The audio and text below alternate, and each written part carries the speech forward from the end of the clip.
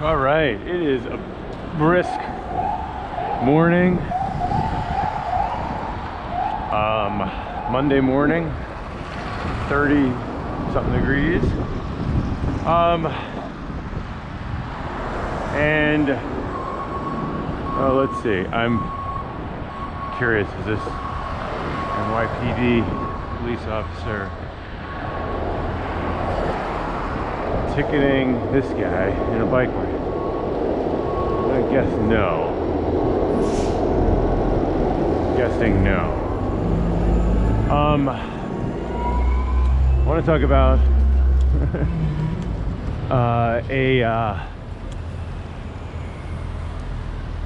let's see. I don't know what I'm going to talk about. But how's it going? Good. Wow, no leash, huh? Yeah, lazy. Wow. It's great. Wow.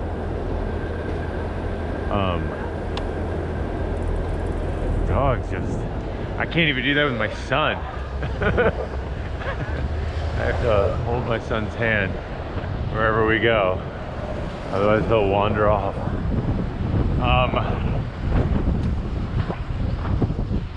Strategy drives structure. This has kind of just popped into my head to talk about this morning. As it relates to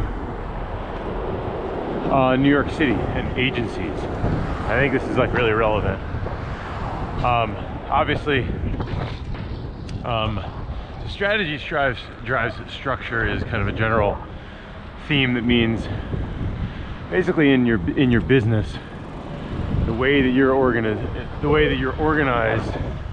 a lot of times businesses, the organizational structure of a business will drive what the performance, what gets done, and the strategy of the company, because you're like, well, we have a marketing department, or we have this department and this group's sales, when it should be the strategy of the company that dictates or determines the most efficient use of resources and organizational structure. So for example, like if you have different squads that only know how to perform certain, like only work on one part of the app or something, you may need to restructure your squads because you're trying to drive a totally different metric or strategy than the resourcing provides for. And oh man, I'm out of breath. I do think the front tire here is a little bit flatter than normal. Give me a minute.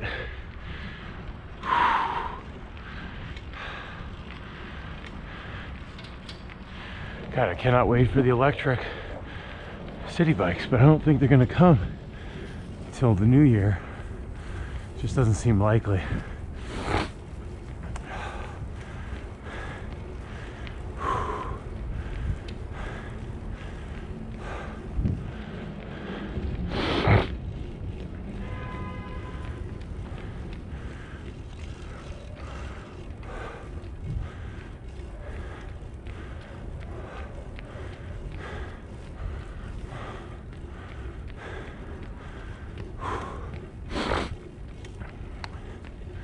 And so, okay. And so one example that I could see, like a real world example, is New York City's fire department.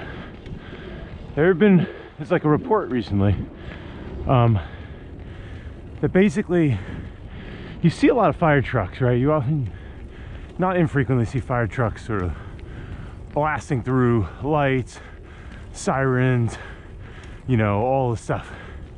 We see it kind of a fair amount near us. But you don't really see the corresponding number of like fires. There just aren't that many fires, thank God.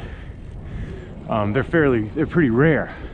And so these reports confirm that I don't know what the numbers are exactly, but it's that basically the majority of fire truck, like using a fire truck and going out for 911 emergencies, they're basically just using fire trucks for 911 emergencies, for paramedics, things like that.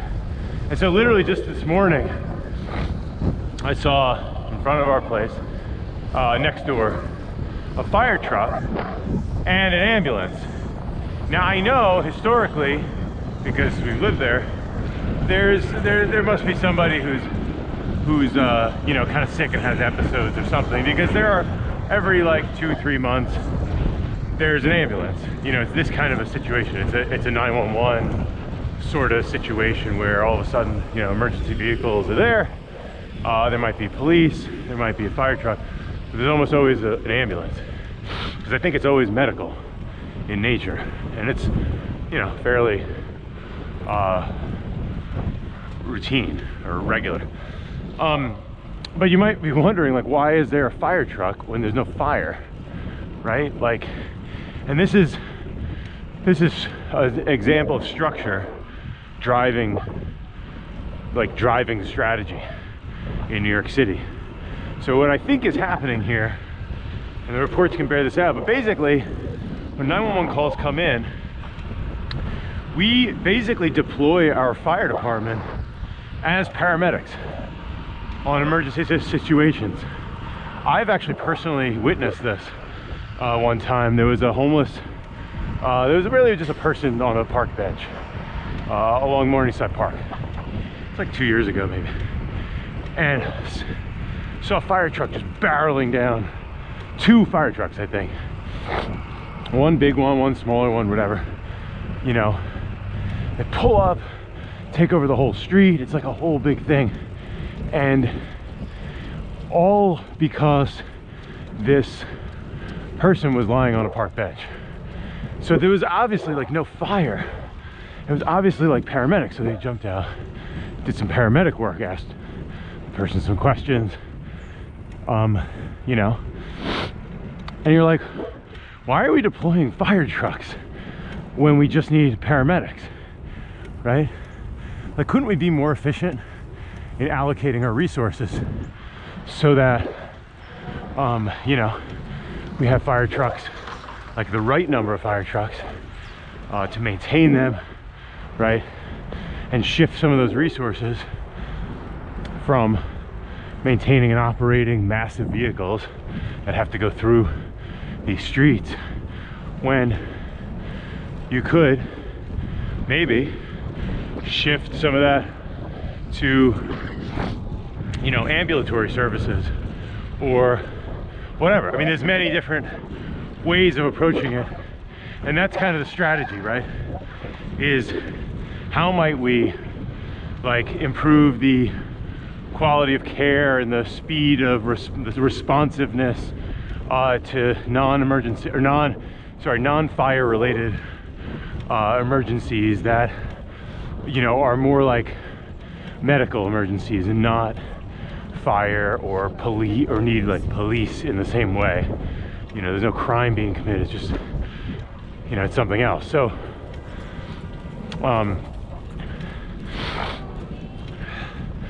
I think just sort of seeing this, you also see this, like I would say this is a good example of like police right now are using the only tool they really, like the police themselves are themselves like a tool kit, right? That is a tool that the city can use to realize some goals, right? To reduce crime.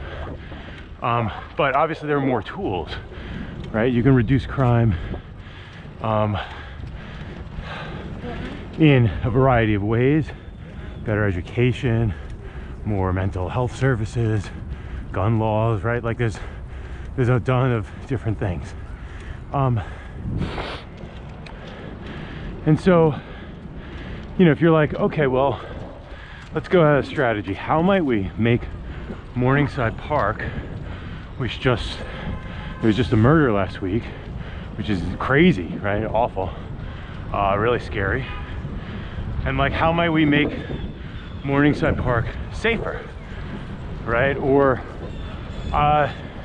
you know, you might even unpack that a little bit, like how might you make it safer or perceive better, you know, more safety? How do you perceive safety? And I think the tool that police generally have is like, well, people will perceive that they are safer when we have a stronger, bigger, you know, more intense police presence. So put a bunch of cops in cars kind of at the perimeter, maybe there's more riding around, let's put some floodlights in there, let's have some, you know, all this kind of very visible display. And sure, like that's what they're doing. Now they put a bunch of police by our school.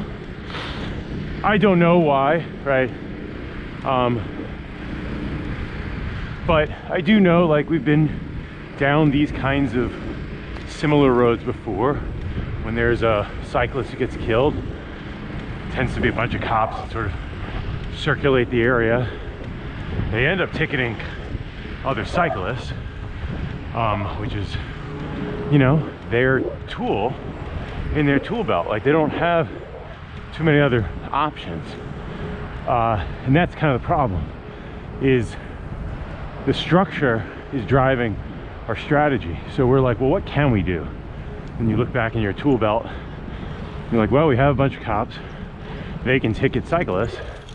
We have, like, we can count those tickets and I guess make that our metric. You know, the more tickets the better. But we also are hampered by various things, like if a cop does not directly witness a driver doing something illegal, like going through a red light, going through a stop sign, you know, failing to yield, all that stuff, they're on camera. Like, this is well known, well established stuff. Police cannot write a summons, and like, unless they personally witness it, because they will be called in to testify, in the same way that the Taxi and Limousine Commission calls the complaining witness, which is a citizen, right? Some regular person who filed a complaint and said, I saw this taxi, this Uber, blocking a bike lane. It was illegal. The TLC has the power to issue a summons when they themselves have not witnessed the incident, right? They are attorneys that are handling this in more of a legal procedure. The cops cannot do that, and so that's kind of like a great opportunity for growth and to improve city agencies and say, well, what do we actually want? Do we want structural limitations to determine what we can and can't do, right? But again, these are all structural. They were created by people. They can be changed by people. A lot of these changes were not even made by people who were voted in. They were maybe appointed, or they're just like legacy, or they're just bureaucracy. There's no real, when you get down to the core of it, a lot of these limitations are just like, well, it's just the way things have always been. So I guess that's it. We'll never question that for the next 100 years. But I think there's hope, because you have Corey Johnson, whose master plan, the safe streets plan, I'm messing up the name, but it basically, when he put this report out, or this law, Polly Trottenberg, who's the head of the DOT, responded and said, well, this is going to be a massive restructuring of the DOT. And that's the point. What Corey Johnson has figured out is that you have to have restructuring in order to drive the change that you want to see. You can't continue where the DOT goes and talks to community boards one at a time and asks permission to put a little paint on one of the streets, and then says no, and then the community board is like, no, you need to study it, and then they study it for 6 years, and then shit just gets blocked and blocked and blocked, and then that's what you're left with. 10 years of kind of stagnation. And instead, if you restructured the limitations or the rules, right? You might say, all right, like one of the things is when the DOT is repaving any street, as part of the repavement, it's an opportunity to restructure the street as a safe street. You know, as a like complete street, adding maybe a protected bike lane, adding paint for cyclists, adding some improved signage. I don't know exactly the details, right? But that seems to make sense, right? To put these things together, connect the dots a little bit, and say, okay, well, when you're doing this work, which doesn't happen very often, you can also immediately, you have the authority to apply best practices and improve the safety of our streets. You do not need, you know, maybe you don't need as much community involvement. They don't need to tell you, you know, what you can and cannot do. And so there's some examples that I've noticed, good and bad, right? And changes that we can see. I mean, I think that really, like, one of the big changes that I'd love to see is just the ability for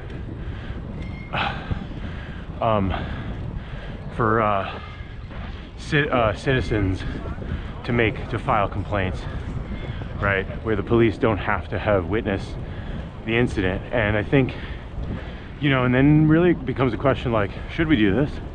You know, and how would we do it? I think you just staff, you maybe have an agency or something that has attorneys. Basically, it's the same thing as a TLC. It's just that they don't have the authority to issue summons to regular drivers.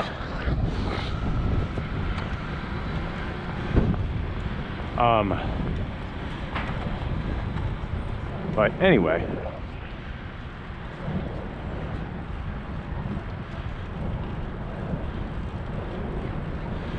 so 9:30, 35 degrees. So I can ride in 35-degree weather. Never really know where my cutoff is. My hands are actually nice and toasty. My feet, not so much. My feet are a little cold, but I am also kind of wearing like pretty like thin sneakers, so certainly not the most appropriate sneakers for this task. These buildings here, oh man, super tall skyscrapers, still building them, huh? I thought this one was done, but I don't know what they're doing. I guess they're building some stuff on the side of it.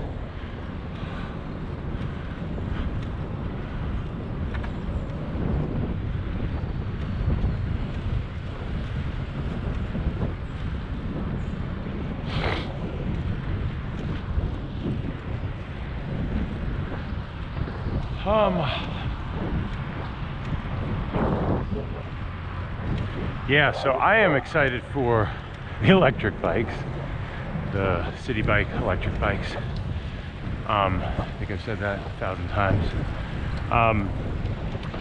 But I don't know when they're coming.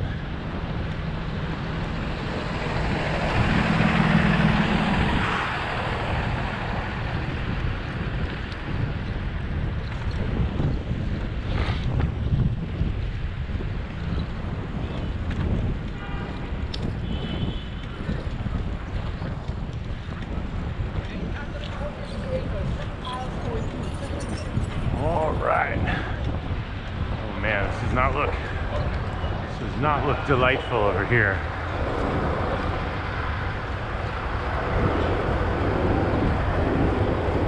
So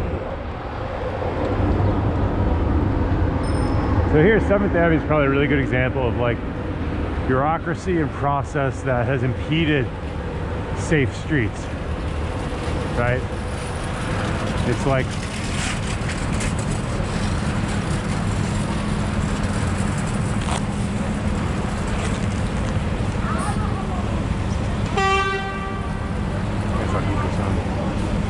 Oh man.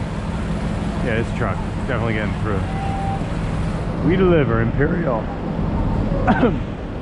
Up, this guy. This guy snuck on through too. And you want to honk. Make sure you honk. That's fast way. Fast way. It's a misnomer. Fast way is making his way into traffic right here.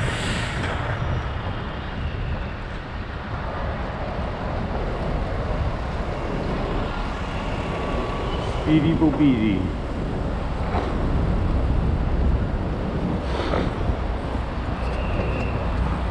Yeah, we're all gonna stop right here. That's what's gonna happen.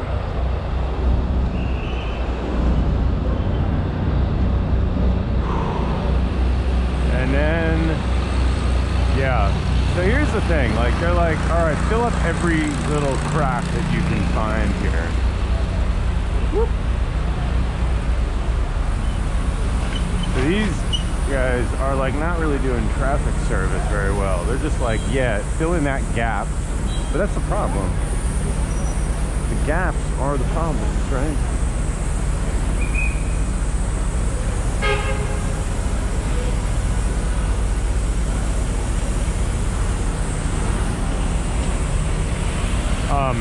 Ooh, that's a festive bike that guy has.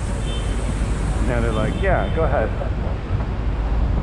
Waving everybody through without like really looking at who's nearby. This guy's gonna speed. Nice hustle. 8C, 87.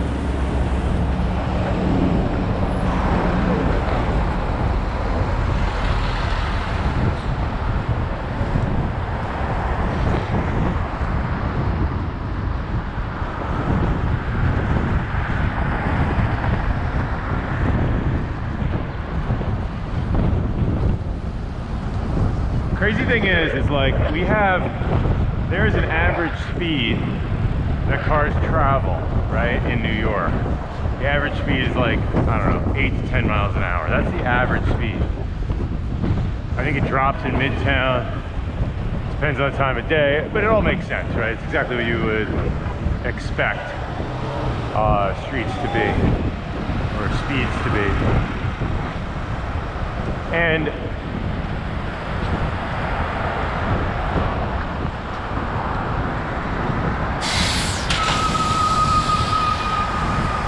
fast way. Oh, he was able to pass me, huh? I think we're gonna hit a red light right here. Let's see if Fastway goes through the red light. Hey, he did, and he hit a red light right in front. Nice work. Oh boy, that's tight squeeze. All right, I'm gonna take off my jacket, even though it is very cold.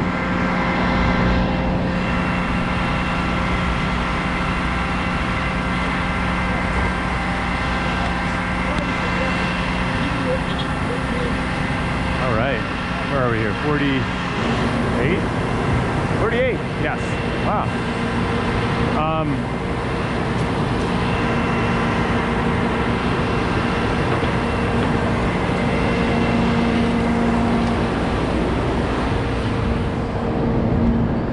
Man, you'd think New York City, you'd think this area would be like not a shit show in 2019, but you know, it is. You got trucks doing whatever the hell they want.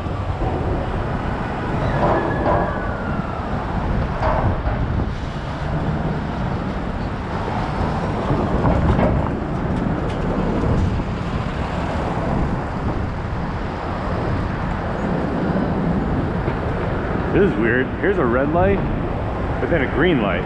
I actually don't know what the heck this means. It's a green light. That's weird.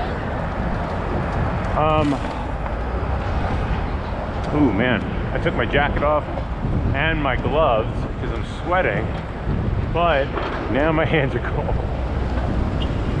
This guy's turning. That's illegal. BMC 117 Lincoln Navigator just made a left turn.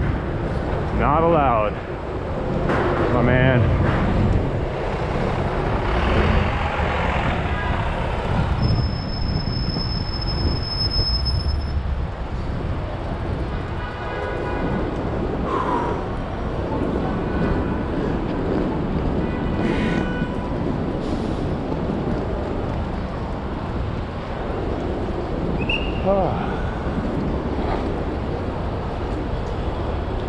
Now, which one of these options is normal? Boston coach, driving a luxury sedan during 9:30 in the morning on a Monday morning, 2 weeks before Christmas, through Midtown, or me biking through Midtown.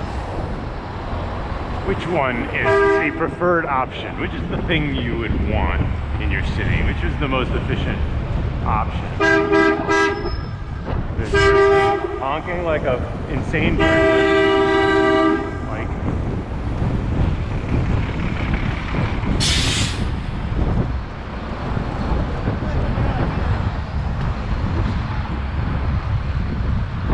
thank you, Mr. Honky McHonk. What are you honking for? Where are you going? Person's not even looking.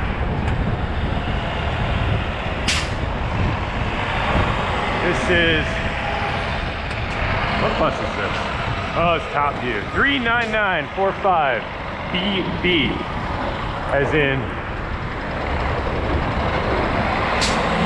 Hong Kong. No, BB, like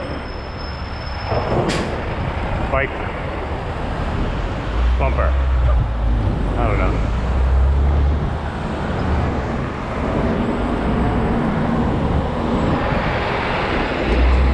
And let's see, did T, hey, he didn't go through a red light, but the Top View did. So what was the end result of all of that honking? Is this, oops, sorry. Is that bus is now 1 block ahead of us, but made an insane amount of noise for all the people back there in Times Square, all the tourists. That driver was just honking like a crazy person. Actually, I don't think crazy people would honk that much. I don't know, I think just honking like as if honking is like, you know, you have a video game console and you can, you know, make all the cars in front of you disappear. But that's not really how it works, right? It's not how honking works.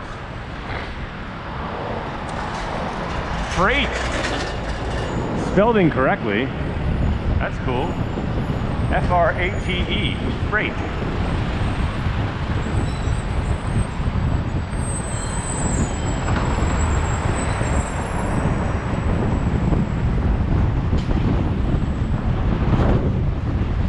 Here's a cop double parked. Obviously, oh boy. Well, I don't want to get in the way there. That's how you die.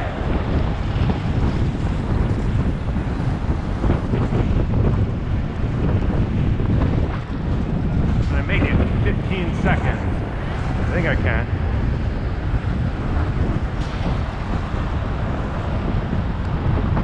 Oh, if drivers just had to do a little iota, just an iota of work to move their cars, right? Like, imagine they had to like tap their foot really hard, or like crank a wheel a little bit, burn a few calories, you know? It'd be like totally different. But instead, all they have to do is just like, ooh, I'll stop. I'm gonna stop.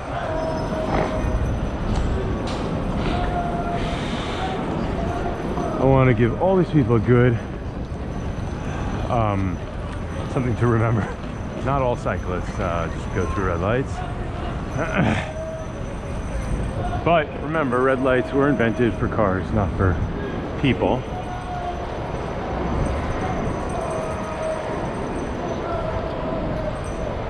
And this really should just be a complete pedestrianized space with like one little sliver there for the taxi lineup.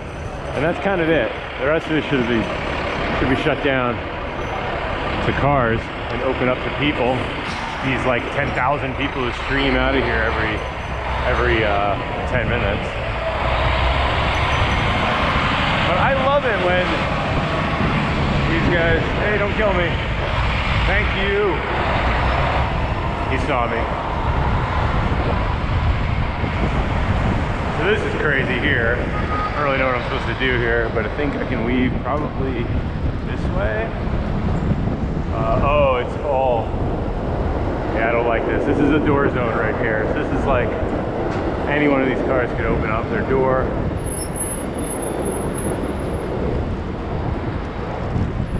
It's 30th Street? Oh, it's 30th, nice. This is my bike lane right here. Squizzy! Get out of my way. Yeah, it'd be great if Penn Station, all those areas were pedestrianized as you would like expect. I mean, any other city that you go to in the world, you get out of the train station, right, and right away you're greeted by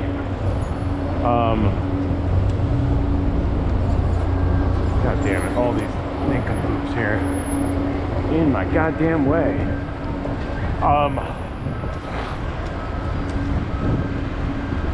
Except for like LA, right? I think LA's airport is just a total disaster. All right, we are pulling up to a stop here. Thank you for watching. Please like and subscribe. Love doing these shows. Love doing these rides. All right, talk to you soon.